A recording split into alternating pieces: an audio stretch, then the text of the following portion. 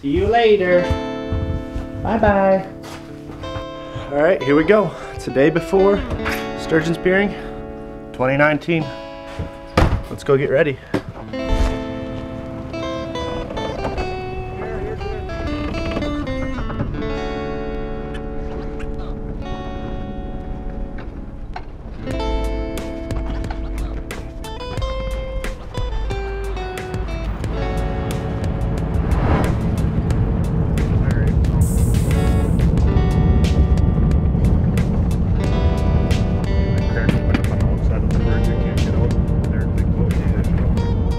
Well, here we go.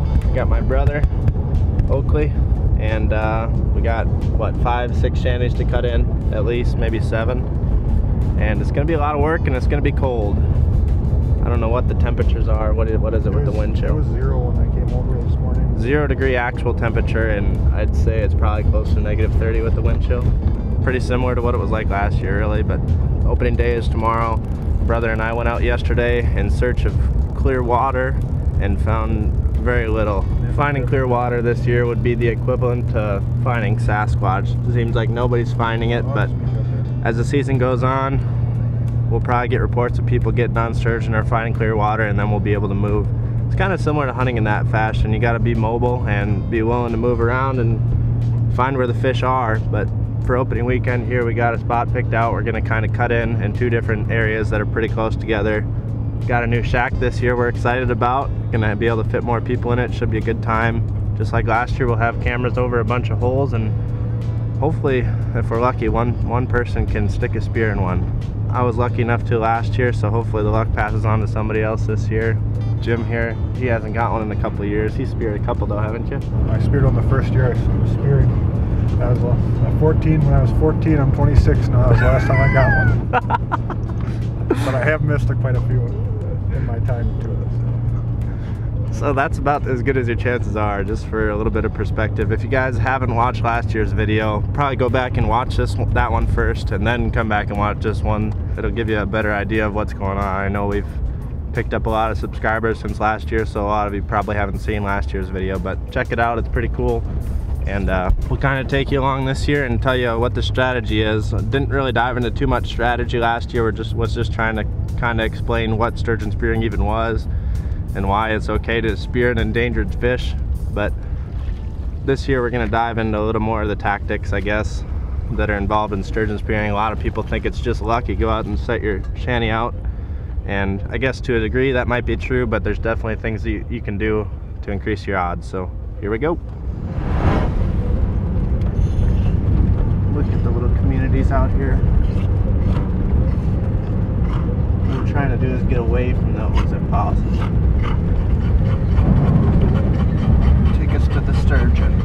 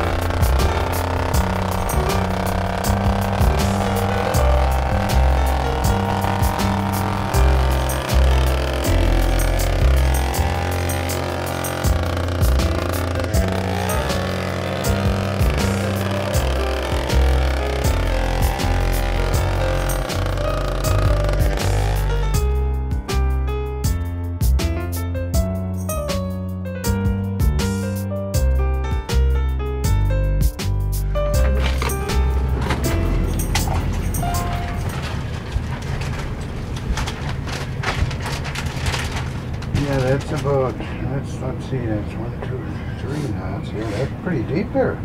That first knot is 6 feet right there. Must be close to 10 or so. 8, Then, huh? 9, 10, yeah. We'll throw the siding down there once to see what it looks like. If you don't like it, we will move it at the end of the day. We'll have fun. Yeah. Ideally, they just swim 3 feet under the ice just like last year. Comes cooking in, clear as day. 11 o'clock, call her here. It was opening day too? Yeah.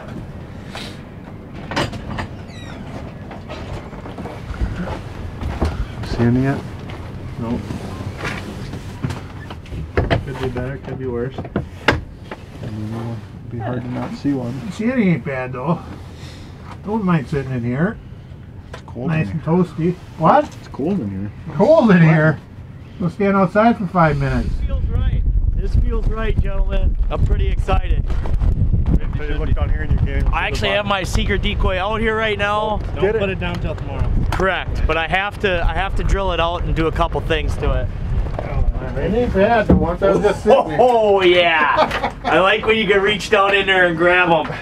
This is perfect. It's best when you can see them when you don't even have a decoy down. That's when you know they're here. It's just gonna come right across I was here. thinking the opposite, Jim. I was thinking moving under About 1 foot under the A little ice. piece on that side, and Yeah, why don't you make one of these for yourself? well, this might be mine. Actually, it is mine. It is. He paid for it.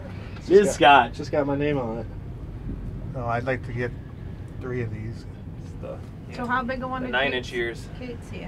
A nice one. Big. Yeah. Big lawyer. Big. What if one's gonna have 2 there now? We'd have to cut a new hole. We'd have to cut a new hole. Yeah, you'd have to. That's not true. Jim missed 3 in one day. Yeah.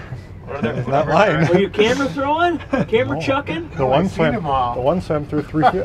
I missed the first 2 and I was There's up. only so much water column right here. Just gotta move on.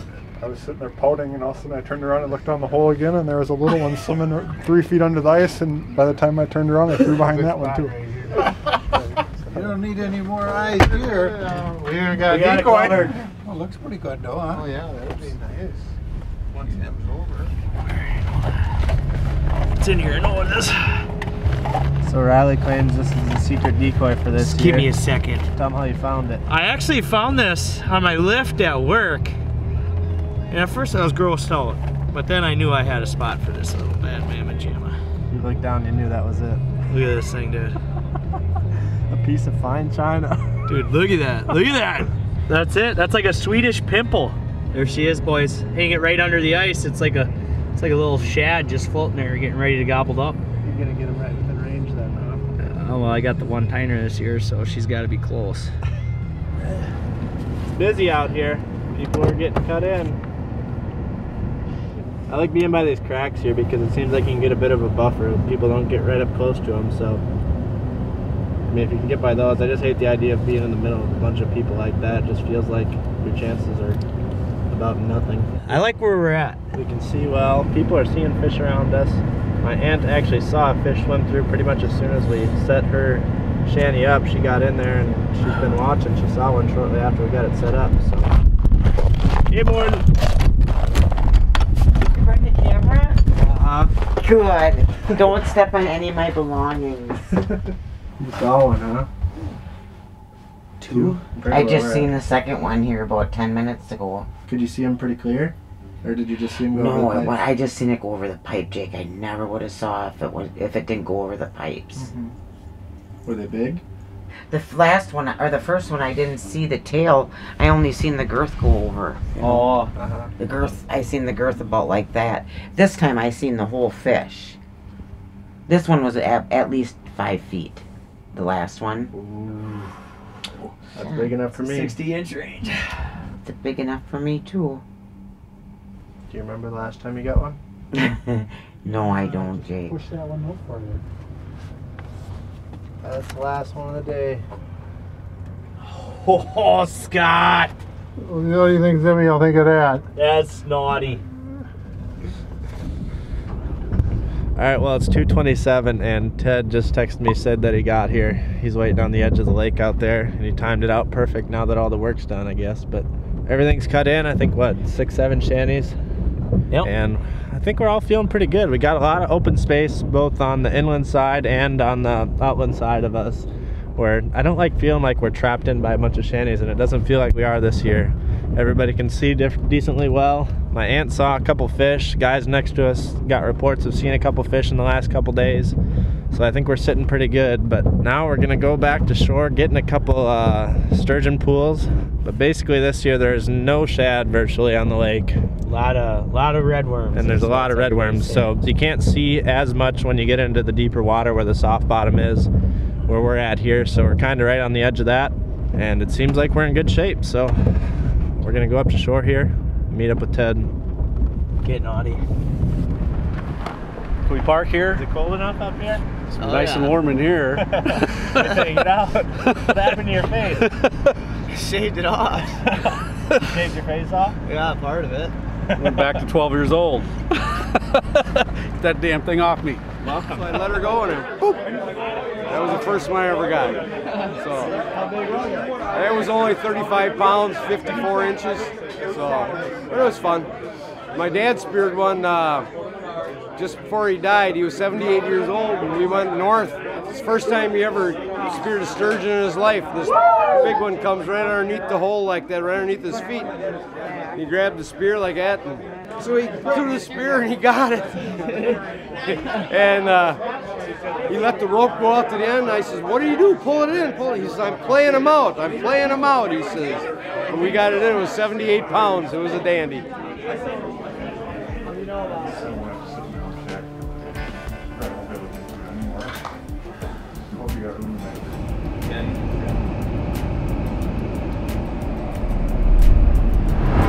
Can you get all that?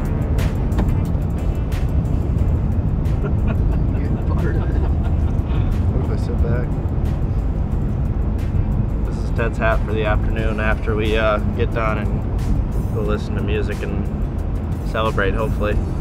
But we're almost to the lake. It's opening morning. It opens at 7 o'clock. It's probably 6:20, 6:30 right now.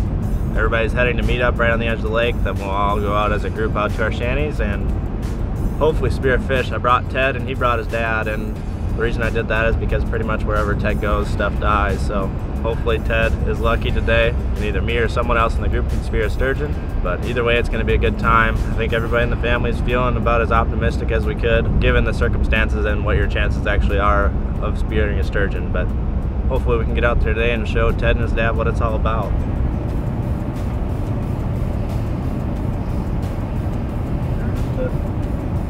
Yeah, I'm getting real worried.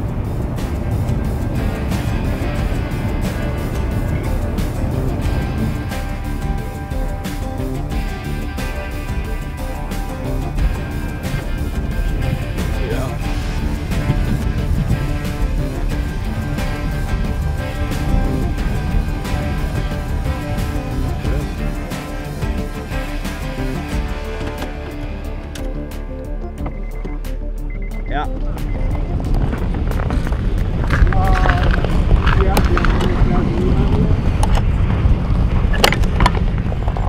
The heater still going, or does it smell like propane? Smells like propane. I can smell it. That heater went out. Huh? That heater went out. Cold in there? Cold's froze? Smells like propane. Ooh, that's funny. Hopefully Riley brought chairs. Nice to meet you, Chip. You bring farmer or something? Nice tight pants. Bring chairs? What's that? You bring chairs? Yes. I brought a bunch of them. What about gap look? No gap look? Those are tight, bud. We don't have one. Oh, we don't need one of We don't need one. We got 2 spears, Scott. I could go on that side. People sit on it. Yeah, absolutely. I'm gonna walk across just make sure no strings are gonna trip me. Okay, here we go. All right. You got your decoy rigged up? I've got both of them. I drilled this little sinker. Don't be showing this on camera, Ted. This is just a beacon for them to look at, and you're still gonna close the mount zip. Ooh. Carly, who are you sitting with? My dad.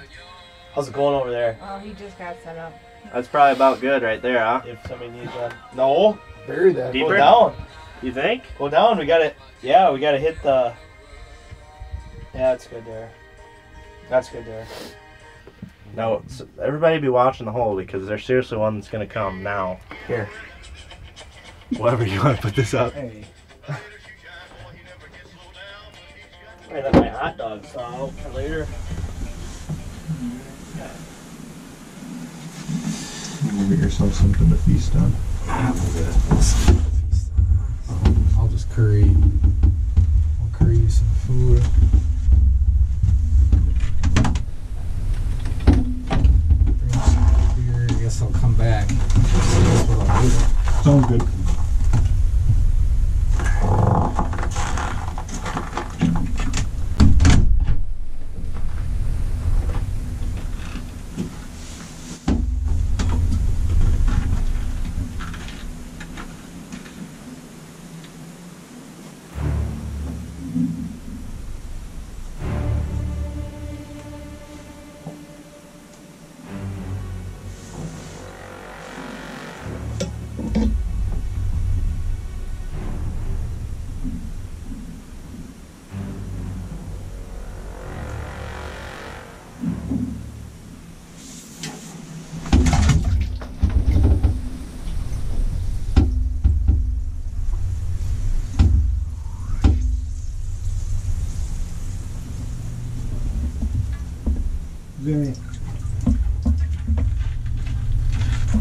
Zimmy, just wait here.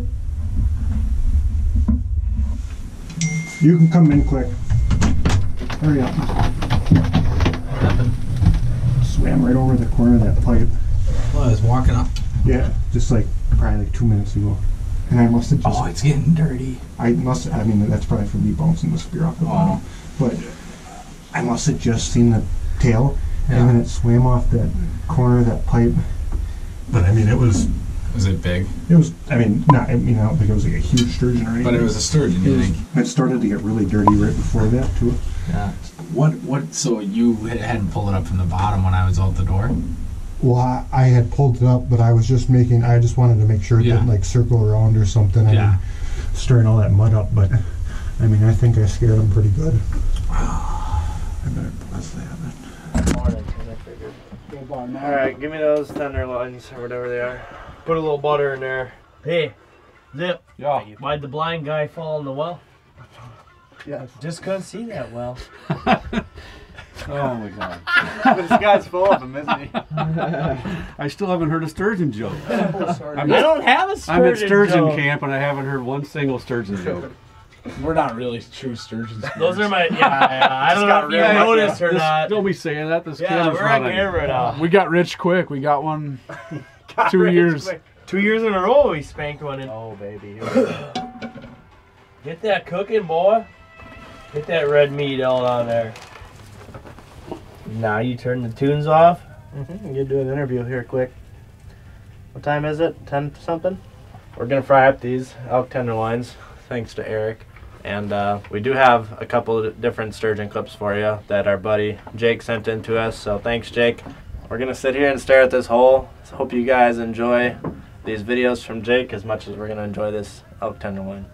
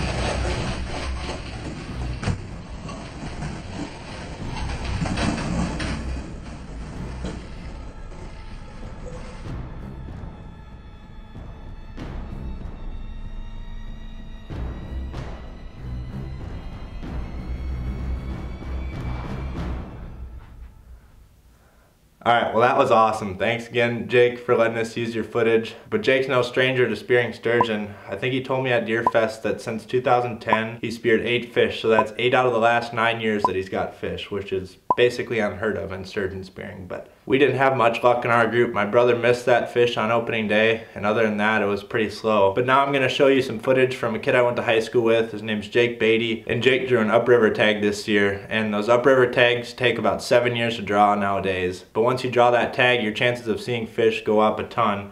I think 65% of upriver tags get filled, which is compared to about 5% on Winnebago. And Jake is living proof of that. I think he saw 13 fish on opening day, just nothing big enough. He saw 6 on Sunday, and then he sat the rest of the week, hardly saw any fish, I guess. And by the time the next weekend rolled around, the quota was almost filled for that lake and the season was almost over, but Jake was still out there, and you'll have to see what happens next.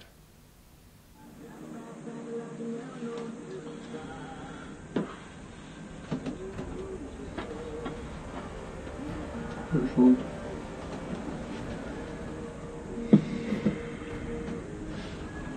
It's up to you. It's going to be less than 50 inches.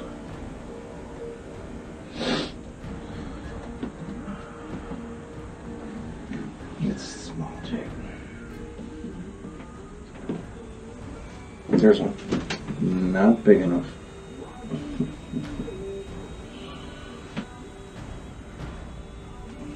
That one definitely wasn't big enough.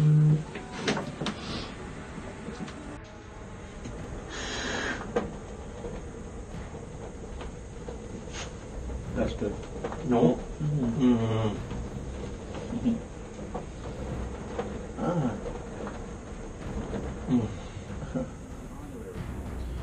Dust rolling in. No signals.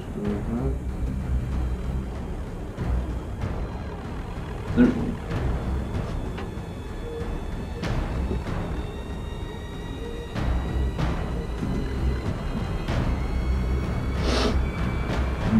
It's border. It's not big enough. You can do better. It's a nice one. Probably 25 pounds.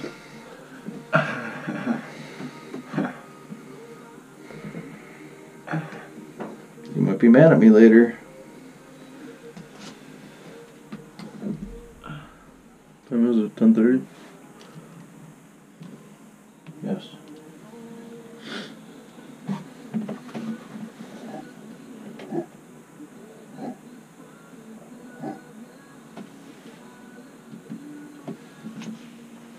Son of a bitch, huh?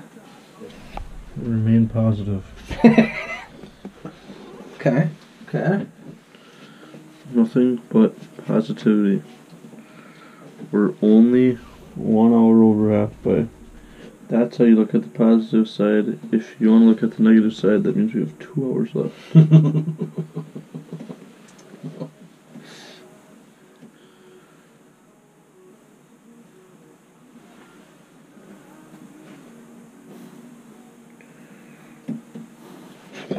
That one yours. There's a nice one. There you go. There you go. Get the handle off. There you go. Is he off? No. Alright, let hold on. Why is that not coming out? Why is that not coming off? Is he on? Yeah. Okay. Alright. There you go. Now he's off. Now give it. There you go. Get the handle out of the way. There you go. I got the handle. There you go, buddy.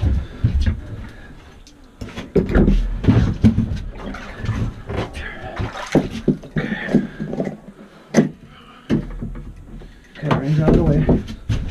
Fire him out.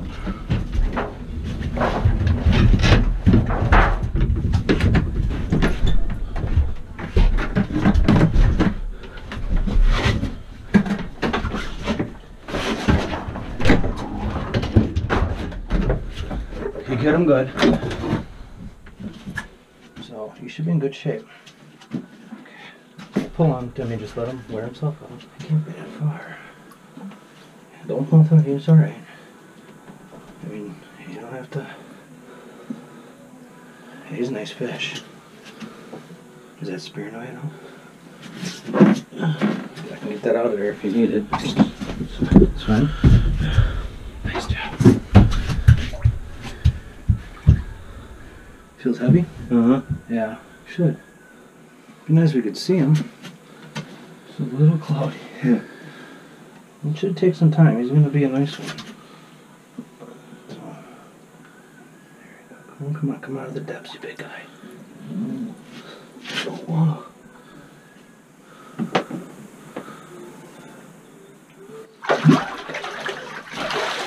There we go. We got him.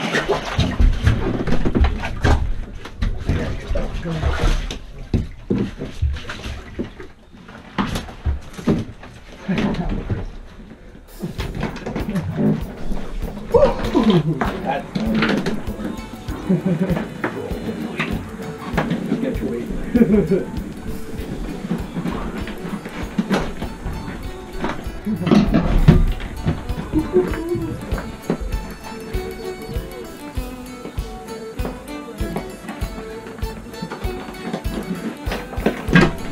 What kind of fish can give you a facelift? Tell me, Zip. A plastic sturgeon. Zip's been looking up sturgeon jokes all day, and that's the best he came up with. He's been waiting for that moment all day.